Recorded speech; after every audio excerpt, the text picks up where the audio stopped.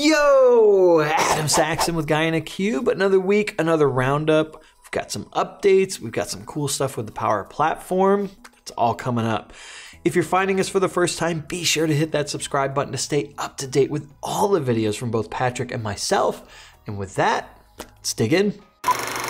Katie over at Blue Granite's got a blog post talking about the Power Platform and how you can use that to enable easy insights into whatever you're trying to do from a project perspective. One of the things I love is that she breaks out Power BI, Power Apps, and Flow into kind of, personas, whereas Power BI is the analyzer, Power Apps is the actor, and Flow is the automator. Every time I say that, in my head, I've got Arnold Schwarzenegger going off. She does a great job of introducing the three parts of the Power Platform and then walking through an actual implementation of it.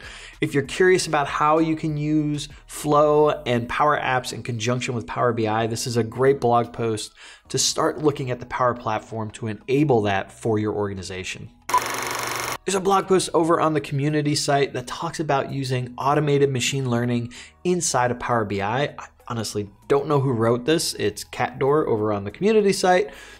The way it's worded, I think it's a Microsoft person, but I'm not sure. But regardless, this is a great blog post that talks about automated machine learning and how it was integrated into Power BI. This is a great way to look at just how this actually works inside of data flows so that you can kind of judge, is this something that you want to go after? And then there are also a few callouts at the bottom that talk about maybe some common issues you may hit and how to work around those or how to avoid them. So if you're interested in automated machine learning, definitely check out this blog post. Links, as always, down in the description below, along with links for all the items in this week's roundup and some bonus items. Go check it out. Another announcement this last week for Paginated Reports inside of Power BI. You can now include Paginated Reports inside of your apps that you publish from App Workspaces. So this is a pretty big deal. I know a lot of folks have been commenting to me of asking, when is that going to be available? It is now available, so you can include that content in your apps and then publish that out for mass distribution. And let me know down in the comments below if you are using Paginated Reports. I'm just curious. The March 2019 summary for the Power BI service and mobile app and gateway, that blog post has been released, just recapping what happened in March of 2019. There were some big things that happened, so the preview of XMLA endpoints is there. We had multi-geo capabilities go GA from a premium perspective. Another big one was that users outside of your organization can now edit and view content through Azure AD B2B, so that's actually very exciting. And we got the March update of the on-premises gateway, so make sure you update to the latest version of the gateway if you haven't already. There were a couple other items as well, so go and check out the blog post, links down below, and get up to speed on all the things that happened in March.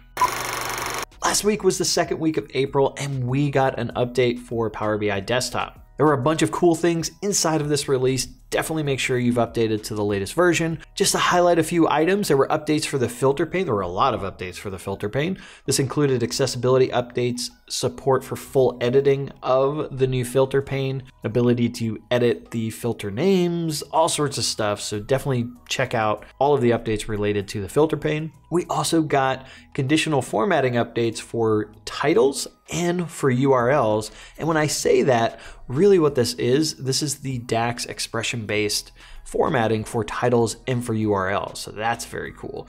And so if you looked at the month before, the URLs were updated for both images, buttons, and shapes. And that was a static URL, but now you can use the conditional formatting dialog to include dynamic URLs from a DAX formatting perspective. So that's huge. I love that.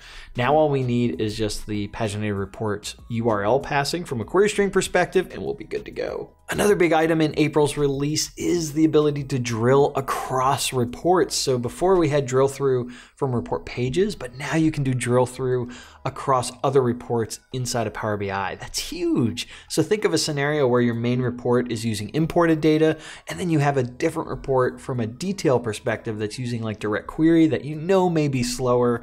And you don't want to go through all the hassle of composite models, things of that nature. You can now do a drill through from the imported report over to the direct query report. That's big. There were a lot of other items as well inside of April's release of Power BI Desktop.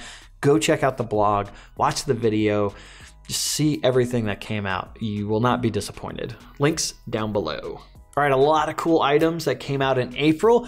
I want to pass this off to you. You let me know, what is your favorite item this last month? Go ahead and leave that down in the comments below. Maybe it was something I mentioned. Maybe it was something I didn't. I want to hear it. If you like this video, be sure to give it a big thumbs up. Smash it if you so desire. If it's your first time here, hit that subscribe button. And as always, from both Patrick and myself, thank you so much for watching. Keep being awesome, and we'll see you in the next video.